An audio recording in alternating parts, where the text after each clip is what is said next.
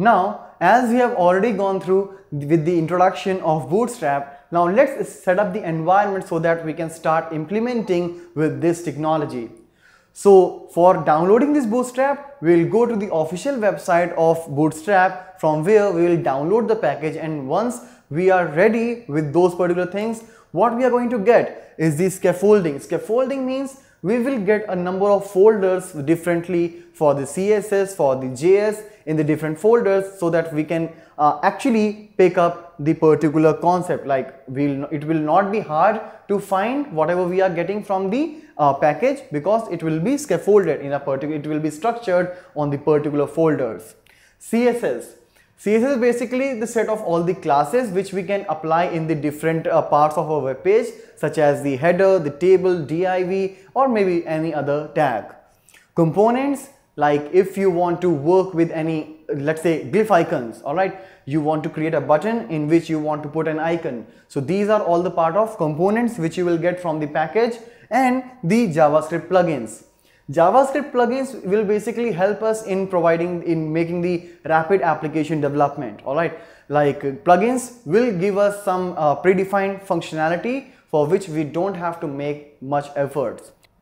So let's start setting up the environment, and once we are done, I will use Visual Studio as the editor tool. But in case you don't have any ID like Visual Studio, since I'm using it, I'm a .NET guy, you can use it with any other IDE like maybe NetBeans or any other. Or if you don't have any, you can start it from the core, such as you can take any editor like Notepad or any browser. Alright, so just a basic editor like Notepad and any latest browser will help you. So let's start working on the environment setup now. So to get started with the environment setup of Bootstrap, first of all, I'll have to come on the official website of Bootstrap, that is getbootstrap.com, and here in the home page you will find a link for downloading. As soon as I'll follow this, here I'll get a number of options to download and to set the environment for Bootstrap. First option is to download the compiled CSS and JS file. So when you will download that, you will get the compiled code for this particular version of Bootstrap.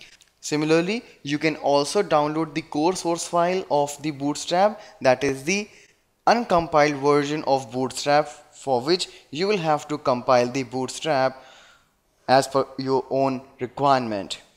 Now, next one is the Bootstrap CDN, where you will get the link of the required CSS and JS file, which you can copy and can start working on Bootstrap. Similarly, you have the package managers. Maybe if you are working with Node.js, then you have npm for Ruby gems, for Composer, for Bower, for NuGet. You have the different kind of the environment available for which you can just configure and download your Bootstrap. Here I'll start working with the compiled CSS and JS file. So I'll click here on the download, and as soon as I'll do that, it will start downloading Bootstrap on my local system. As soon as it is done, I can come to the folder where I will get the zip file of this Bootstrap. So first thing what I'll do is I'll extract this, and inside this I'll find a couple of folder, that is CSS and JS. So inside CSS I will get the list of all the required CSS files which we can use in our designing. So here, as you can see, bootstrap.css, which is the base CSS file for the Bootstrap. When I'll open that, let's open it in Notepad++. So here you can see it is much clear code, and here we can just check the code, we can make the required changes. Similarly, you will find the minified version of the same file, where you can find the code is not very much clear. Alright, and obviously if some developer wants, he will not be able to understand what exactly is mentioned here. So we will use this bootstrap.css file for the development purpose, while this bootstrap.minified version.css for the production purpose. So that's why it will be lighter. Alright, means in the production server it will not occupy much space, because the white spaces are being removed, and if you will compare the size even here, you will find it smaller than the original Bootstrap file. So here you will find the different purpose Bootstrap CSS files like grid.